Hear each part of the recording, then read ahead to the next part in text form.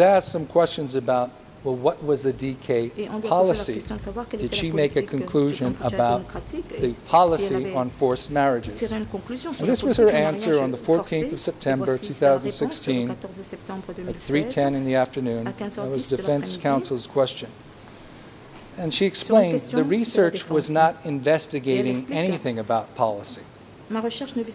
She went on to say in that answer, same answer, but my follow-up researches confirm the serial pattern of forced marriages were forced during the Khmer Rouge time.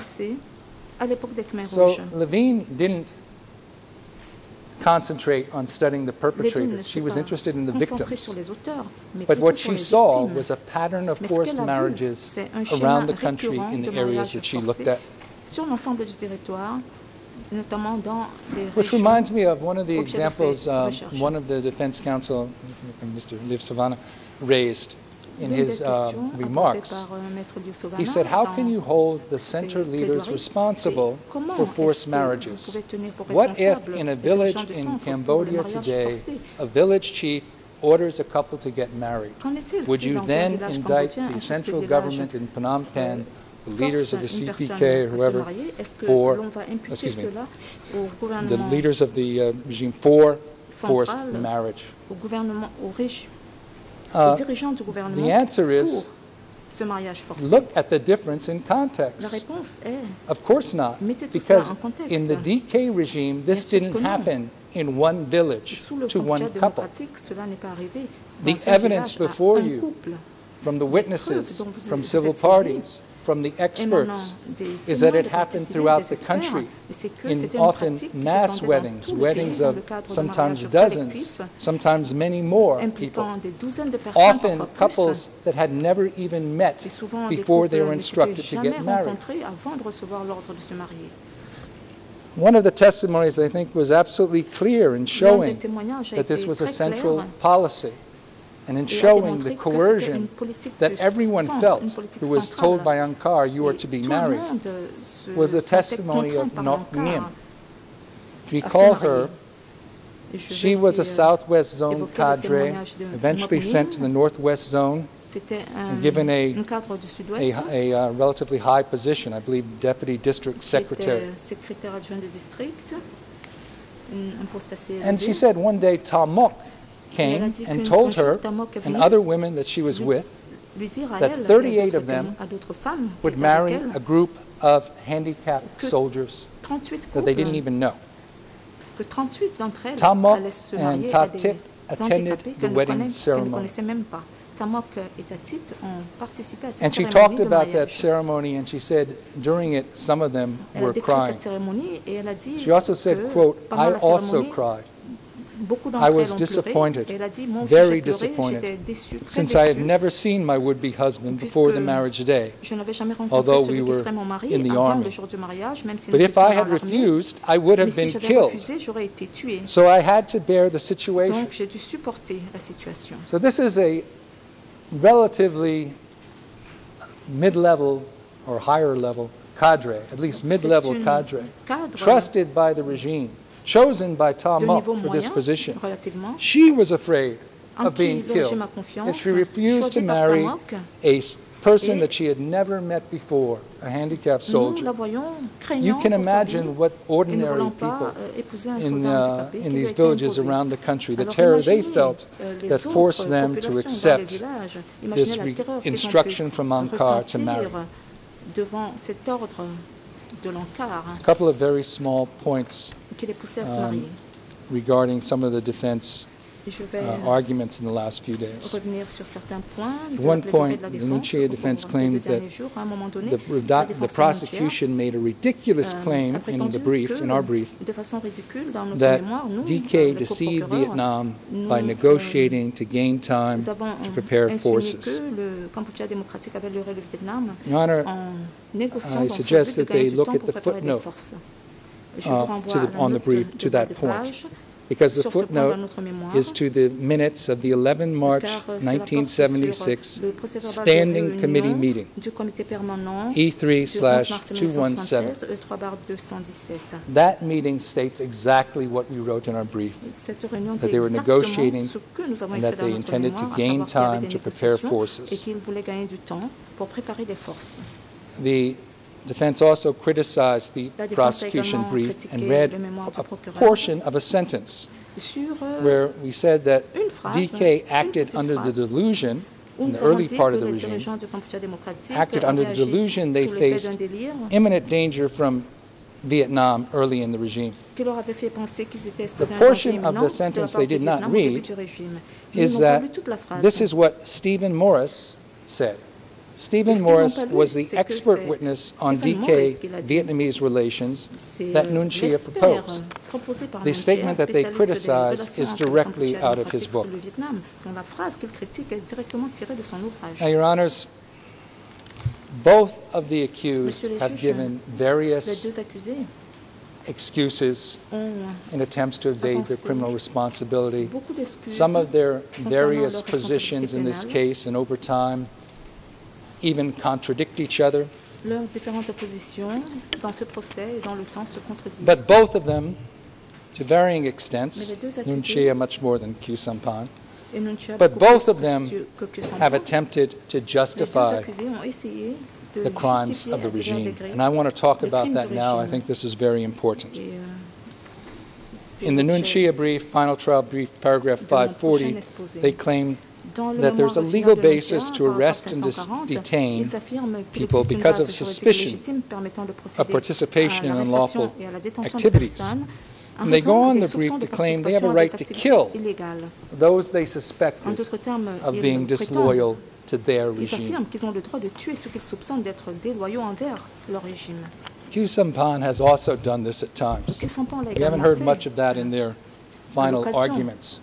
But in their final trial brief, for example, in paragraph 1466, they claim that security centers, and we've heard the testimony of what these security centers were. They were killing machines. But Khieu Samphan says security centers were, quote, a firm response to rebellious movements, and that they would, quote, isolate individuals deemed dangerous to DK stability. What does the evidence show about how they isolated individuals? They isolated them by burying them in mass graves. Nuon Chea has been much more upfront about this during the trial and even before the trial. He told Tet Sambat in the book, he's quoted in the book Behind the Killing Fields, and this quote the defense also included in one of their submissions last year, his lawyers included this, quote, Nuon Chea doesn't apologize for S-21.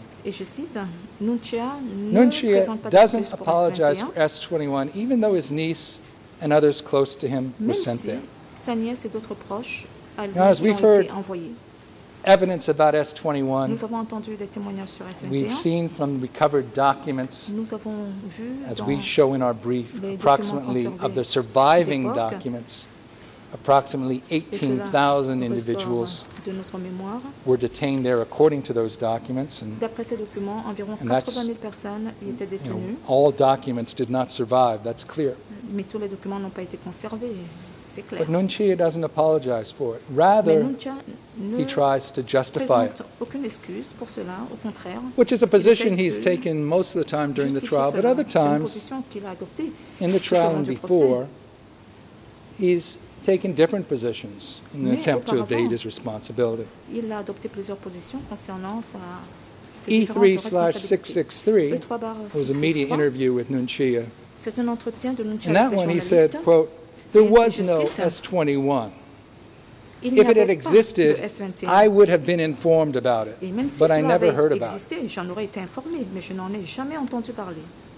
It's one of many, many lies that Nuon Chea has told in an attempt to avoid his responsibility. while he sometimes expresses his moral responsibility and talks about his concern for the victims, Your Honors, those are crocodile tears. Absolutely insincere, because as he has said, he makes no apology for S-21. And at other times, he's even tried to blame the killings on other people and deny it was the Khmer Rouge. If we could show the first video, please. Here's what he said in an early interview before this trial.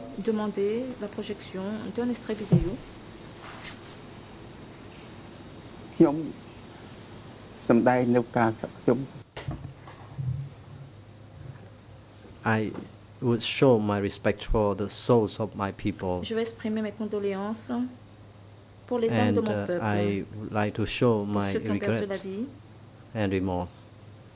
J'aimerais exprimer I would express my condolences to the people. It was not the people of Cambodia themselves killed their own people. It was the enemy country who killed our people. And I don't want to name the country and destroy. I do not want to name any country who caused the destruction. Pour ne pas détruire les relations. Your Honor, it wasn't the Vietnamese that ran S-21, Krang Thachan, the other security centers. The purge of the East Zone was not carried out by the Vietnamese. The cooperatives and work sites where people were enslaved and many died or were executed were not run by the Vietnamese. There's an interesting scene in the movie Enemies of the People, where Tet Sambat brings a couple of ordinary soldiers to talk to Nuon Chea. Now, earlier in the film, these former Khmer Rouge soldiers, DK soldiers, had admitted to being involved, being the direct perpetrators in mass killings. They talked about the mass killing of Khmer Krom people in Bacan and also of people from the East Zone. And Tet Sambat brought them to Nuon Chea, and one of them asked Nuon Chea about who ordered the killings and why were people like his own commander. These are cadre from the Northwest Zone. Why were people like his own commander killed? And let's see what the response of Nuon Chea was then.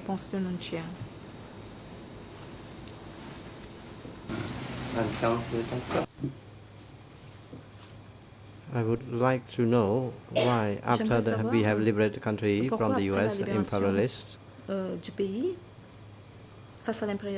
why fighters who have struggled, like my commanders from regiment, from division, from brigades were killed? Why did you do the killing? Pourquoi y a-t-il eu ces massacres?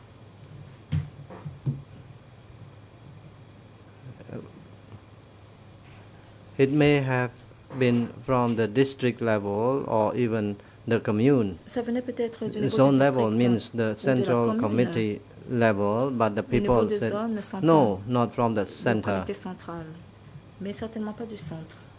Then I heard it reached grandfather Pol Pot, and I was told that it was not Pol Pot, it was people above him. It was just a rumor, said Nuon Chea. That is what I told them. I do not know whether it is right or wrong. I want to ask all of you. There's accusation that I am not good. I want to talk about it at the court to the people. I want to tell the people and the court that the UN killed our own people, not Khmer people killed themselves. notre peuple, les gens de notre peuple. So here's Nunchia again trying to avoid responsibility, saying it wasn't Khmer people killing Khmer people. These two men, these direct killers of mass killers, were of course Khmer. They were ordinary foot soldiers following orders. It wasn't Americans, it wasn't Vietnamese, they were Khmer, and they were killing according to the DK orders. Nunchia, lying again, trying to divert attention, divert responsibility, his own responsibility for what happened. His commander, other Northwest Zone cadre, we know where they were killed from. They were killed on purges from the center. But perhaps one of the most outrageous lies of Nunchia in attempting to avoid his responsibility came in a setting very much like this, but it was the last day of the trial in case 2-1, 31st of October 2013, when he gave his final words in that case. And in his speech he said the following, quote, "I never met, never supervised or ordered Duch to mistreat or kill anyone. Everyone should be aware that soldiers or security personnel would never listen to anyone besides their own commanders. Therefore, there is no reason that Duch should listen to me." Besides the ridiculousness of that statement coming from the number 2 person in the regime, please listen to what he said next. Nunchia said, "Frankly speaking, I heard the name of Duch only after 1979. Your Honor, this contradicts many other things that Nunchia has said. Going back to his extensive interviews with Tet Sambat, he talked there to Tet Sambat that Nunchia had had extensive discussions with Duch during the DK regime. He talked about how he discussed Duch with Tam Mok. He claimed that Tam Mok had warned him about Duch. And in a quite detailed explanation of an event in that book, Nunchia talks about the time that Duch came to him with a confession implicating Khieu Samphan, and how he had ordered Duch to ignore that. In the book, it says that Nunchia told Tet Sambat, "Duch was not happy with me because I always blamed him for making mistakes." There's no question Nunchia knew Duch. He didn't hear the name Duch for the first time after 1979.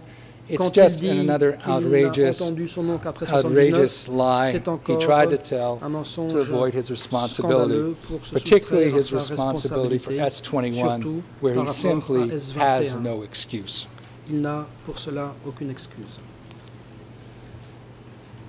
Now I'd like to come to the most important part of the Nunchia arguments. In this trial, they don't deny the killings at S-21. They can't. The evidence is simply overwhelming and in other security centers. But they claim that these are legally justified. They claim that they had a right to kill anyone because of, quote, a reasonable suspicion. They had a right to kill with no trial or legal process people that they consider disloyal. And then they cite as the reason that they have to be believed about that this is their national security policy. They say, look, what happened? We were overthrown. This regime that had enslaved people, impoverished people, murdered hundreds of thousands, maybe million people, was overthrown by a foreign invasion. They lost power, so therefore they must have had a real national security issue, and therefore were entitled to kill people in order to preserve the regime. Your Honors, the Nazi regime lost the war. It doesn't justify their crimes. The Ottoman Empire ceased to exist after the First World War. It doesn't justify the crimes that occurred. The Hutus lost to a Tutsi army that invaded. It doesn't justify their genocide. And the fact that the Khmer Rouge, the DK regime, was overthrown does not justify the horrible crimes that that regime committed. You know, Your Honor, just looking at the history of Cambodia alone, King Sihanouk and his government were overthrown. Lon Nol was overthrown in a war. Of course, the DK regime was overthrown. 10 years of another regime in civil war, and that regime lost the 1973 elections and partially lost power.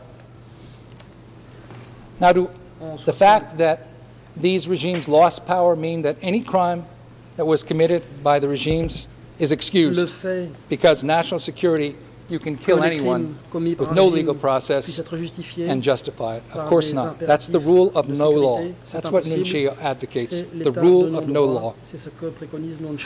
And they go even further, because Nunchia says Vietnam is an existential threat and always will be. It remains a constant, they say, for Cambodia, for all time. So according to Nunchia, they would condemn the Cambodian people at all times, that any government that feels they are threatened can kill anyone and simply say, we believe you're an agent of Vietnam, without any judicial process. Now, another way the defense tries to justify their crimes is they try to say, oh, well, there were competing factions within the party. There were rifts within the CPK. And that this somehow justifies the crimes. It doesn't. And they even objected very strenuously that the chamber was biased against them because you asked Nunchia, what's the relevance of this evidence? Your Honor, all courts at all times have a right and a duty to ask about the relevance of evidence before parties take time to present evidence. Nunchia never could show the relevance of the evidence, and that's why they objected so strongly to the question, because they had no answer to it. You know, sometimes they try to claim, well, the killings were by other factions of the regime that were disloyal to Pol Pot. What killings are you talking about exactly? S-21, run by Duc, who was under Sun Sen, under Nunchia? Are you talking about Krang Tachan, which was Tam Mok's area? Are you talking about the purge of the East Zone, of thousands and thousands of East Zone soldiers that the regime claimed were disloyal? If we go through all of the crime sites, there's one site, I believe, that was operated under someone that Nunchia claims was from a competing faction. He has to claim it because they executed him in S-21, Ru Nim, and that was the Trapang Tamal. But the evidence we heard from witnesses was that when the Southwest Zone replaced Ru Nim's Northwest Zone at Trapang Tamal, things got no better. In fact, some witnesses said things got even worse. Your Honor, it's an easy question, but it's absolutely an incredibly important one that's facing you because of the Nunchia defense. They claim a right to extrajudicial killings. There is no such right in international law. We heard them speak for 2 days. They filed a 550-page brief. They cited no case that said you can kill a person who's not taking an active part in hostilities without a trial, without any judicial process. That simply is not allowed. And you know, they get a chance again to speak Friday. Please, if you have a case that says you can kill someone who's in detention, Si a prisoner. You can execute him without any trial. Please show it to the court. There's no such case. There's no principle in international law that prisoners can be killed. And the evidence in our case about executions is that pretty much everyone who was executed was not taking an active part in hostilities. Once a person is captured, they are not taking an active part in hostilities.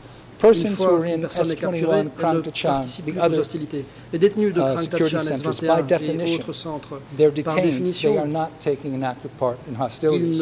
The actual definition of active part in hostilities is limited to the time the person, for a civilian, is actually engaged in such an operation.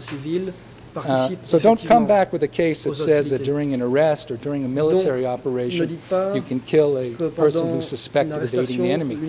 Find a case that says a person in detention can be killed without trial. There is none. You won't find it. And it would be a very, very dangerous world if any court would recognize such a defense. What they were, what the DK was literally a lawless state. There were no laws. They had a constitution and no laws. They had a parliament which was tasked by the constitution with creating laws, and it was headed by Nuon Chea, and it passed none. There were no laws. Now, in a very feeble and weak attempt, and I'm not blaming the lawyers. Let me make it clear. We appreciate that lawyers defense lawyers play a critical role, and when I'm attacking the arguments, it's because they have to play the hand that they're dealt with. The hand that they're dealt with is a very losing hand. It's on this issue and on this trial. So what they claimed, in an attempt to try to find some basis, is that in the DK Constitution, in paragraph 402, they talk about a constitutional provision that said, quote, and they claim this justifies executions in places like S21 with no trial, no charges, no legal process. The constitutional provision says, quote, dangerous activities in opposition to the people's state must be condemned to the highest degree. So it includes no punishment. It says nothing about a penalty. It certainly doesn't say you can kill anybody. Dangerous activities. It doesn't define what are dangerous activities and who is to decide. This is not a law. It's not a criminal law. It's no basis for extrajudicial killings. What are dangerous activities according to Nuon Chea? It's very interesting to look at their brief when they say that they are rewriting history and the evidence they say they show of this existential threat to the regime that justifies these thousands and thousands of executions of men, women, and children. Well, they give a couple examples that I found very interesting. On paragraph 250, they say, this is part of their crocodile history. 100 members of Chakri's forces were arrested at that location for stirring up discontent by creating the impression of unrest, raising banners with the slogan, "Long live Buddhism." So according to Nuon Chea, dangerous activities that justify executions are things like a banner, "Long live Buddhism." That's an existential threat to the DK regime. That's interesting for two reasons. One, it shows, contrary to the submissions of both defense teams, the regime absolutely prohibited Buddhism. And the DK regime understood that Buddhism, a gentle religion, was incompatible with its own philosophy. And secondly, it shows that people were killed simply for expressing their religious belief. Paragraph 251 has the next evidence of these dangerous activities against the state that justify S21. And this was graffiti. It was written, quote, "Small fry eats little, big shot eats a lot." According to the Nuncia brief, this led the Khmer Rouge to conclude Division 170 was rebellious. A graffiti saying, basically, against corruption. Small fry eats little, big shot eats a lot. Graffiti against inequality, which, according to the Nuncia team, is the basic tenet of their communist beliefs. But if someone expresses it when they're in power, that's reason to condemn an entire division, to seek them out,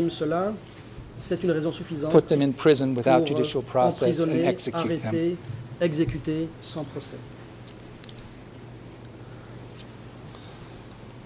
You know, that kind of slogan, that kind of graffiti against inequality, you can find that on the streets of Los Angeles, or the streets of Paris, or the streets of Phnom Penh. It doesn't justify arresting anyone, let alone executing them, torturing them, and executing them. Now, Nuncia makes another